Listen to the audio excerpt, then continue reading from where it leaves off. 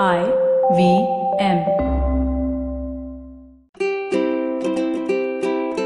Hello and welcome to the Habit Coach podcast. I am Ashdin, doctor, your habit coach, and today we have a very special guest with us. She is a medical scientist. She has studied in the world of healthcare, and she's doing some very interesting things, especially with regards to women's health. And I think that's what's so fascinating about the conversation that we had before this podcast, and which is why I was so excited to have her on board and share her story with us, and also what are the interesting things that she's been up to. So without further ado, please join me in welcoming Mallika Parekh to the Habit Coach podcast. Welcome. Thank you so much, Ashdin. Nice to be here. First Thank podcast. you. Thank you. This is your first podcast, so I'm very excited. I hope you have a fantastic one. Thanks. Fingers crossed. So, Mallika, you've done so many different things, right? Like, what was that journey like? How did you get into understanding the science behind it? What was it? What was that journey like? So my background has been in healthcare. I've really been interested in healthcare and science from a very young age. Worked in hospitals, worked under surgeons primarily for most of my life, starting high school, and did a number of medical research, internships at hospitals. And I studied a lot. So I wasn't sure exactly whether I wanted to practice medicine or sort of deliver healthcare on a larger scale. And so I did my master's in public health and then went on to do my master's in medical science. And along the way, I had a number of different work experiences. So between science work experiences in the hospital, working for surgeons, or management fellowships, both in management positions within health systems in the US, or then consulting for hospitals and health systems for best practices, and then for healthcare investors. So in all of these different experiences, I really sort of exposed myself to the various facets of healthcare in the US and wasn't sure whether I was going to continue studying or pursue something in business. And then, long story short, saw a number of opportunities in India, especially as it pertained to women's health, healthcare delivery, and the model of healthcare delivery, moving away from the traditional tertiary hospital model. And along the way and along my research, I started to discover that in about 2012, when I really started to come to India quite frequently, I started to realize what a demand there was in fitness, especially for women. So people were starting to become much more aware. They were starting to become much more interested in fitness and wanted to stay fit, wanted to find things that suited their bodies. And because of this increased awareness, I knew of the Physique 57 method because I practiced it in New York and was very determined to bring Physique 57 to India because of the specific benefits that I saw in my own body and in knowing what I know from a scientific perspective about a woman's body as well as an Indian woman's body. Correct. And where did your passion for medicine come about from? Like, how did you get so passionate about the medical field? So my grandmother had 3 children, was married to a lawyer, and went back to medical school after having 3 children. Wow. And was a practicing physician until, she left the earth. So, so it started from, we have a history of physicians in my family. She and I have had a very close connection. So, and then my aunt, took after her, and I just had those influences growing up. I would visit India so often growing up. So my aunt is also a practicing physician. She's a pediatrician. Okay. And my mother was in healthcare business. So she was an owner and operator of old age homes, nursing homes in the US. And so that was my experience from a very young age. I was volunteering with patients and, I was just involved in patient care and watched the business side of healthcare from a very early age. Always intrigued by the science. I think that was just sort of what drove my interest and maintained my interest in the healthcare field. It always comes back to the science for me. So that was that's sort of saying it. I was wondering because you sound so passionate about it, and I was saying that this doesn't seem like just an education, right? This seems like almost like a life that you've put into it, and I'm so happy that you shared this with me because very often the stuff that we suddenly pick up and do has a very deep rooted aspect in our life, like the businesses that you're starting right now. And it's so interesting that your grandmother was part of the doctor and healthcare, and your mother was part of the business aspect of it, and now you're merging the two. That's right. Fascinating. Yeah, thank you. And so when you came here, you realized that there was a need, right? You said there was a need amongst the way that Indian women especially were looking at fitness and the need that was there. What was that gap that you saw there? Like, what were people doing right? What were people doing wrong? Were they damaging themselves? Like, how was it? Yeah, what I observed, and I think a lot of consumers would agree, is that there were many options for fitness coming about, but none of them focused necessarily on how a woman's body is built. So a lot of gyms and boot camps and workout regimens that existed or that still exist, but especially when I started my research in the field, were primarily options that were sustainable for men and were designed with, what men's bodies can do. To be very honest with you, women can do everything men can do. I mean, I'm a big believer in that in all aspects of life, but there are things that the woman's body does that a man's body cannot do. Correct. And you need exercise to address those areas and those muscles. Yes. And you don't necessarily, what I was finding was that there weren't forms of exercise that combined strength training and cardiovascular exercise, but also addressed those female-centric functions.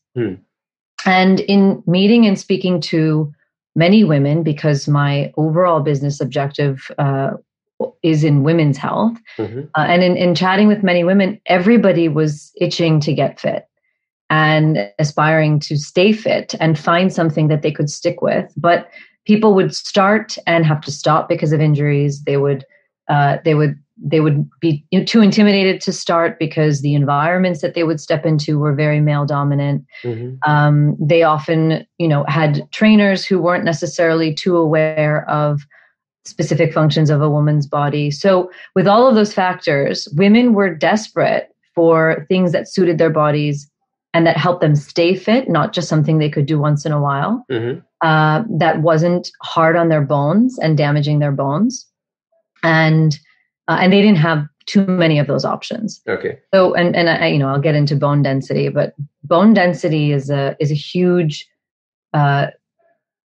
aspect that women need to keep in mind when they're thinking about their fitness. Correct. And people were injuring themselves, not knowing why they were injuring themselves and unable to find something that they could stick with as a result. So this is where Physique 57 really came into the picture. Super. So what were the top 3 big issues that you saw? Like, for example, one was bone density that you noticed. What are the other things that are different when it comes to fitness amongst women as compared to men? So bone density is definitely one. I think bone density is something that women need to keep in mind when they're pursuing their fitness regimen. Correct. I think another thing women need to keep in mind is sustainable fitness. Okay. So just being able to do things a few times or for, a short time frame, let's take a challenge, and do a challenge for a few weeks and try that for a few weeks, may not necessarily be something that is sustainable to them. And there are many aspects of sustainable fitness. It's not just the physical aspect. Okay. So there is the physical aspect, which is you need something that you can continue to do again and again. And that thing needs to not injure you in order for you to do that thing again and again. Correct. Aside from that, you also need to feel a sense of empowerment. And the nature of working out and these group classes and boot camps, what women were saying was we just feel so awful about ourselves.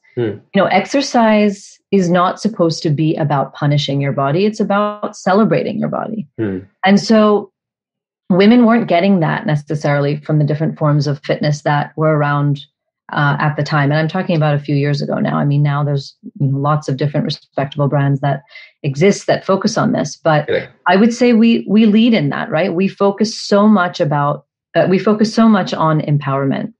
And our trainers, who we also dub motivators, I mean, we call them motivators because part of their training is the physical aspect of training. And the other part of their training is what to say exactly. We call it physique speak.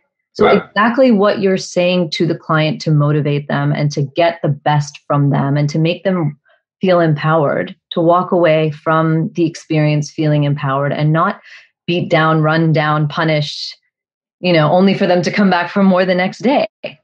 So sustainability has a lot to do with the mental aspect, with the sense of empowerment, as well as the physical aspect. So that's the second thing.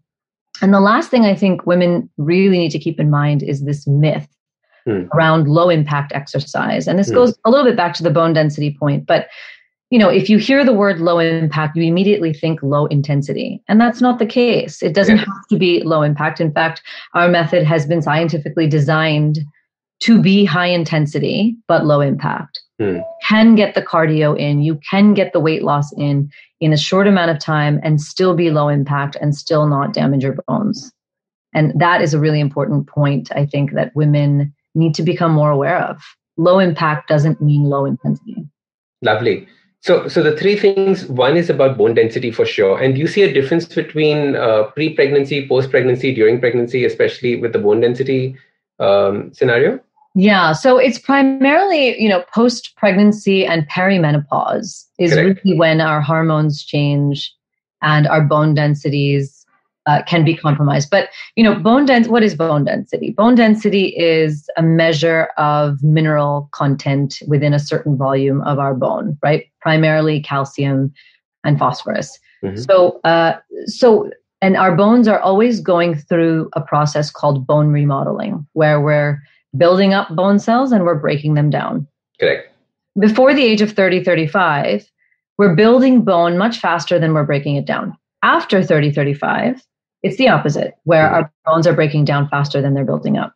So I think it's important to point out that in this process of bone remodeling, where your bone is, continuously building cells as well as breaking down cells, you can reverse the effects of, or you can slow the breakdown, I should say. So after the age of 30, 35, which is when your bones start to break down faster than they're building up, you can actually slow the progression of that so that you maintain strong bones as you enter the next phase of life. So your question originally was about pregnancy, post-pregnancy. Women start to face issues with bone density, particularly around the time of menopause when estrogen levels drop.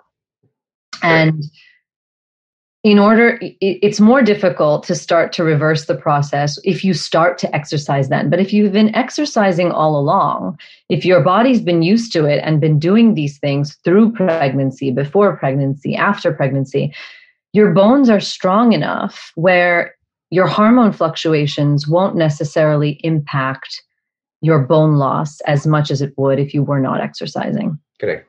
The other thing I think that is important to point out is there's different types of exercise that are good for bone density. Okay, there's weight-bearing exercise and then strength training exercise.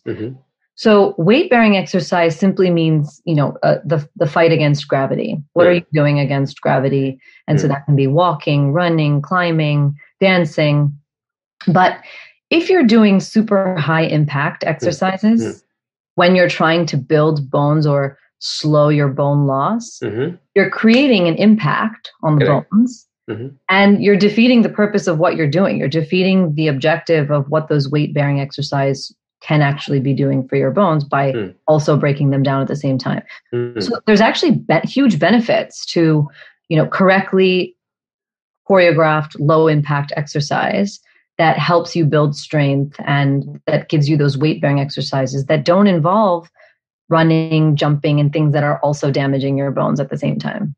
This is so fascinating because, when I typically talk to people about, bone density, they keep saying, oh, that's why I'm taking my calcium supplement. Right. And, calcium supplementation is a completely different, bag of worms that we can get into. But the whole thing is that we also need our exercise in order to promote that growth. That's right. So there's something called stress, right? The use stress, which is stress that is good for you. And this kind of exercise is actually adding that use stress to it, which is the point I wanted to drill home, saying exercise is very, very good from multiple reasons. It's not just weight loss as people keep thinking about it, especially as we grow old. Bone density for sure is something that is so important that we need to keep track of and think about.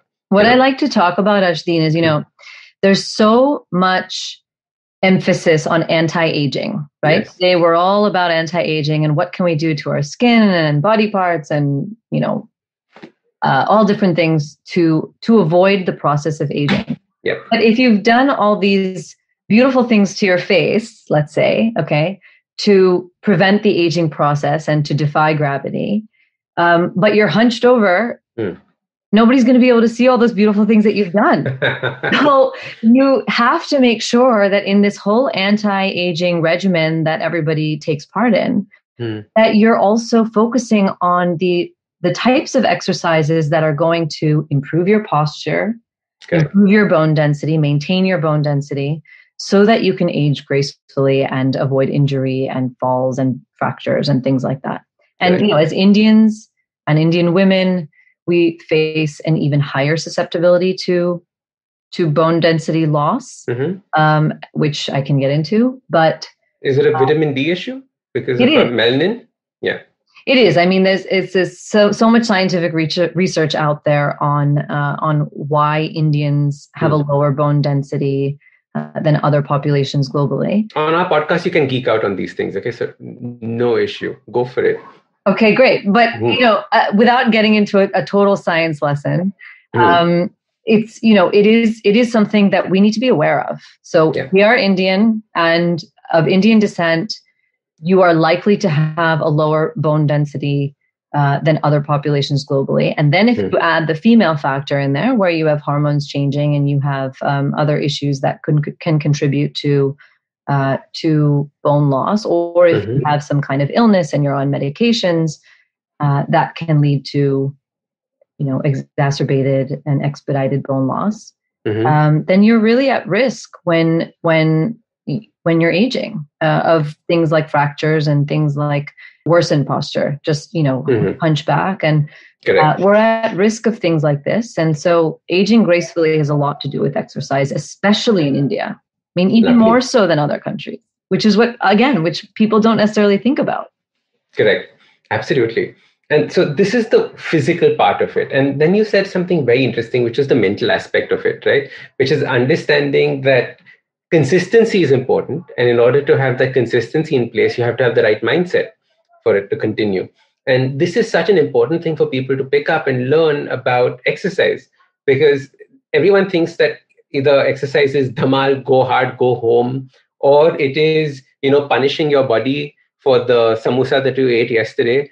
So at Physique 57, how do you go about, communicating this aspect to people? What are the things that people can learn from this? So, again, I think that what our motivators or our instructors really focus on is the aspect of, congratulate yourself, first of all, for showing up. Congratulate yourself for coming to class in the first place.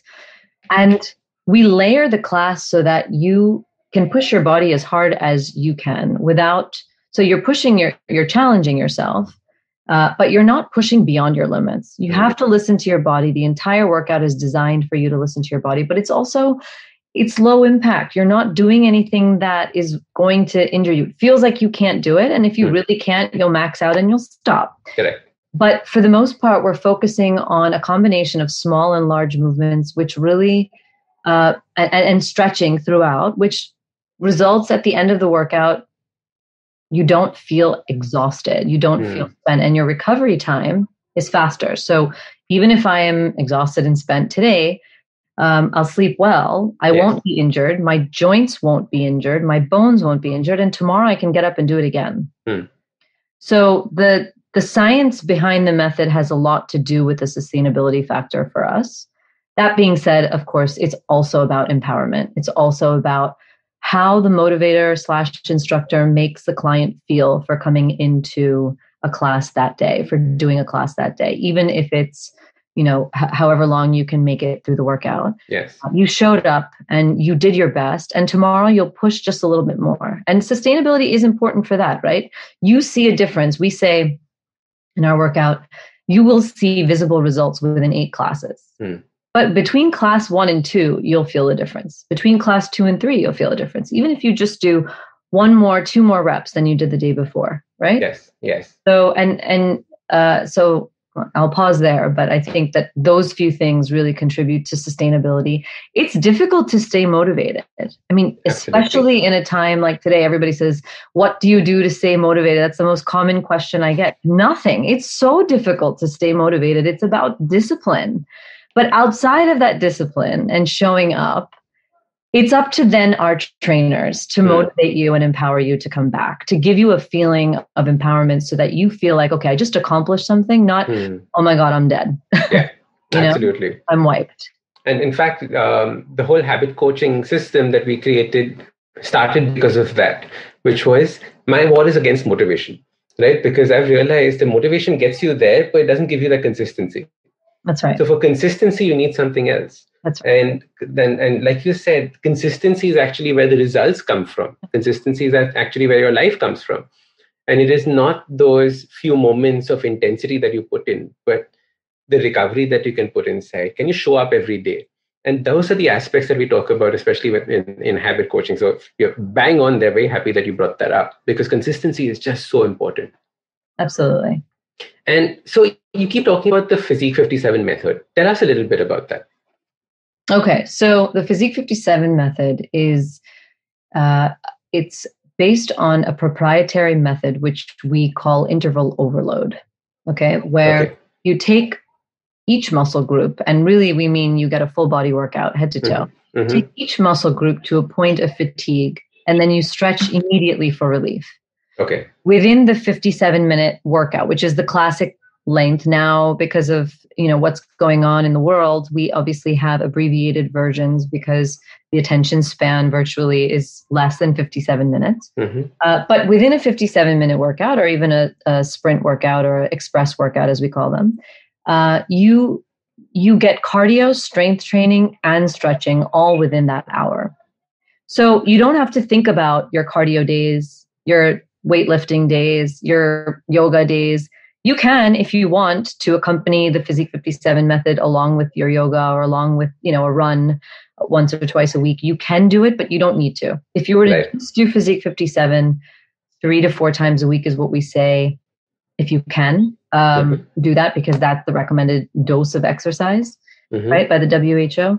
If you can do 3 to 4 Physique 57 workouts in a week, you have covered all your bases as far as fitness is concerned. You've gotten your cardio, you've gotten your strength training, and your stretching. And because of that, and because of the fact that no 2 workouts are ever the same. So I think it's really important here to talk about our instructors. Each of our instructors are professional dancers by training. Okay. We only audition, or primarily, I should say, we primarily audition dancers because they have spent their entire lives, and you don't get to the professional level unless you've been dancing for a very long time. They've spent their entire career focusing on the smallest shift in form and how the smallest shift in form can make all the difference. So when it comes to fitness, alignment and posture is so important. And because these guys are dancers, they can form correct you in a way, in a very trained way, where many fitness instructors cannot. So I think it's really important to say that Physique 57 focuses so much on the form and how you do things and doing things correctly, as opposed to number of reps, number of times a week. It's really, okay, even if you're coming to us twice a week, do it as correctly as possible. Watch the trainer, focus on what he or she is saying, listen to the correction. In the studio, we would say, let them hands-on correct you. That's what they're trained to do. So I think it's really important to point out the background of our trainers when talking about the method, because that's really unique in India. You don't, you have the Zumbas, you have the dance-based workouts. This is not a dance-based workout. It does incorporate music, and there's a scientific reason for that, but it does incorporate specifically choreographed music by these professionally trained dancers to maximize results. It's so true, because dancers have one of the best body awareness around, right? Because they need to know where their limbs are through space and proprioception at all times. So if they can communicate that to your clients, that's the best way of getting through it. Absolutely. And I'm curious, what do you mean by the scientific approach to music? So I don't know if you know this, but humans are the only species outside of birds where our heartbeats will match the beat of the music. Oh, wow. Yeah. So when you have music playing in your workout, there's actually scientific benefits. You actually maximize efficiency. You're able to push a little bit more, okay, because your heart rate is matching the beat of the music. That being said, we take you through 57 minutes. So we're not asking you to stay at max heart rate or close to max heart rate the entire time. We take you through a journey. And so the dancers or the trainers are trained to take you a rise and fall of your heart rate so that you've maximized results by the end of it. And they do this through music, different types of music at different times for different periods of time to really push you through the movement. Wow, I had no idea about it. So your heartbeat actually matches the music. Fantastic. So now we can do a workout at home with blasting heavy metal or something like that. We need to plan that out. All right. Love it. Not for too long. Not for too long or you'll max out quickly. So heavy metal, classical. Heavy metal, classical. We need interval in our music. Something like that. Super. So what would a person expect in your class? So I can understand the cardio aspect of it. I can understand the stretching and the strength training. But is there something unique about the kind of exercise that you do? Is it the kind of exercise that you would do in a gym? What is the difference? So the biggest difference is that it requires little to no equipment. So you mostly are using your own body weight for resistance. We have, in studio, we use light weights, meaning 1 kg to 3 kgs. Some really, really strong and fit people can push it to 4 or 5 kgs, but it's no more than that because you're doing those reps and isometric, so small movements, in combination with isotonic or big movements. And so because we're so focused on the sequence of movement and the application of that movement with the music, we have our own body weight, we have light weights, and we have the ballet bar. So there are bar workouts, which I'm sure people have heard of.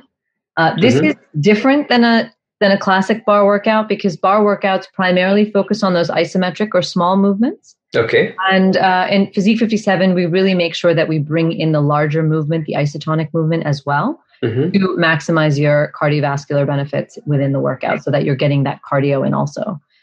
So yes, it is primarily movement focused, and you have to watch the trainer the entire time, listen to the trainer. They take you through every second of a choreographed journey through those 57 minutes. Okay. So you're not focused on equipment. You're not focused on doing things yourself. You don't really even have to think. You can almost zone out and just listen to the trainer. And then, in studio, we have benefits like we have these imported mat floors, which are specifically designed to cushion your joints. So that in addition to the fact that we're what we call ourselves low impact, in addition to the fact that we're low impact, when we are on the ground or using our joints in any way, we are on a soft and cushioned surface. So important.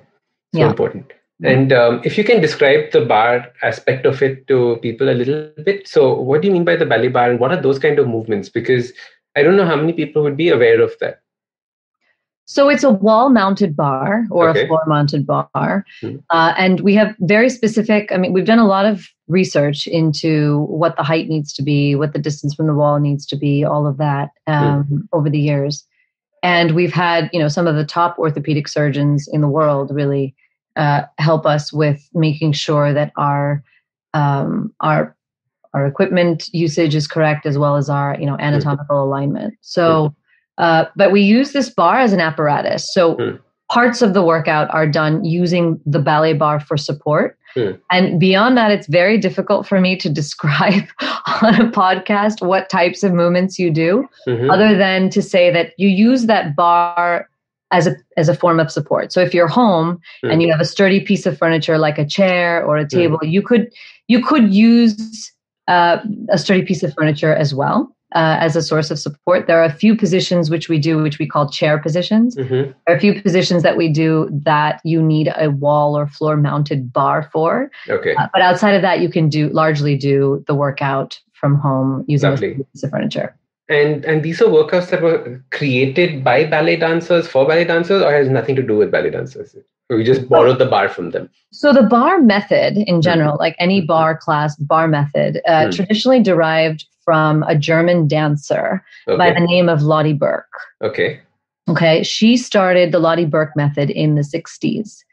And was primarily focused on women and also focused on these isometric movements, which focused on female-centric muscle groups and making sure that in addition to getting a workout, you were really making sure you strengthened those supporting muscle groups, which are super important, particularly to women. So all of these bar classes are derived primarily from the Lottie Burke method. That being said, over the years, things have adapted, and the Physique 57 method adapted in a way whereby they pulled in isotonic movement, so large movement in addition to those isometric movements, because they needed to make sure that clients were getting a cardiovascular workout in as well. And so you're still low impact, but you're getting that high intensity burn. Correct. You're getting into your cardio zone, which is, leading you to burn calories and eventually lose weight or keep weight off if you want, if that's, your desired goal. And it's fun. It's a lot of fun. It's small movements for such a long time can be a little bit monotonous, but a combination. But it's painful. I remember. It is. It's I remember practically crying in my first bar class that I done years ago. But it hurts so good, right? It hurts so good. It hurts so good. It's not a painful, a detrimental situation, and that's beneficial to everybody. But it's more exciting with the combination of the small movement and the large movement. It's a little bit more exciting. So it is actually based on a method derived by a ballet dancer. But it's nothing. You don't need to have any sort of prior ballet dance experience at all to try the class, to be successful at the class. We should actually get a bunch of bodybuilders to do this just to show that they can make people cry, because it's so interesting that that you're using the muscle in a very different way as from what you would do in a gym, right? You're actually using it in a way that you would use it in real life, right? That's right. And that's right. And what we get from, we do have athletes, cricket players, football players, American football players, rugby players that have tried this method, and they're shocked by the flexibility and the strength of the woman standing next to them at the bar, but also at the muscle groups that they just woke up, that they never realized that they had or forgot about in their training. So we had a number of athletes actually try this and love it because of that reason. Fascinating.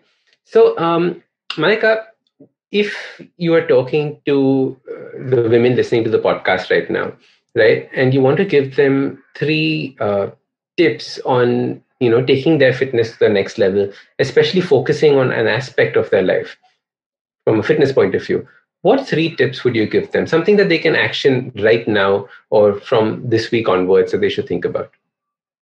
So I'm going to go back to the 3 topics that we chatted about, but to sum it up, I have to say, pay attention to your bone density and pay attention to workouts that don't limit the building or the reversal of, bone loss or the building of bone density. So pay attention to your bone density when selecting a workout. That's point number 1. Okay. Point number 2, pick something that makes you feel empowered. The secret to finding something sustainable and staying consistent with exercise is to pick something that makes you feel good and something that's fun and makes you feel empowered. So that's the second thing. And the last thing is, let's bust this myth that low impact means low intensity. If you're looking for weight loss, you don't necessarily need to break your bones in order to lose that weight.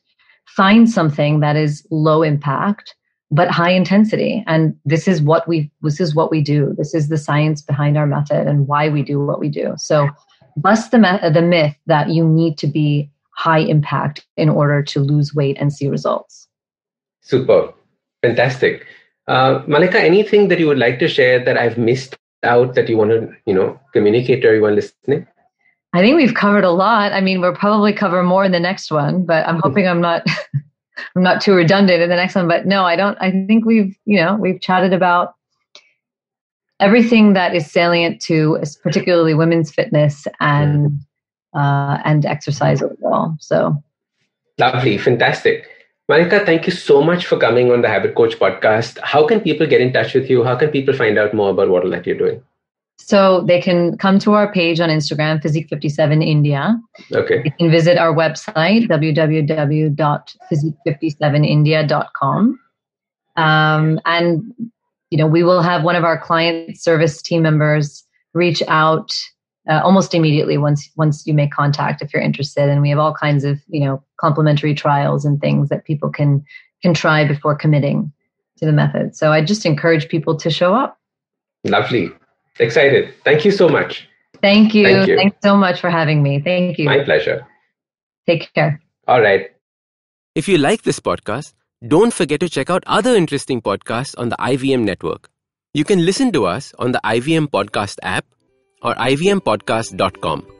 You can also follow us on social media. We are at IVM Podcasts on Twitter and Instagram.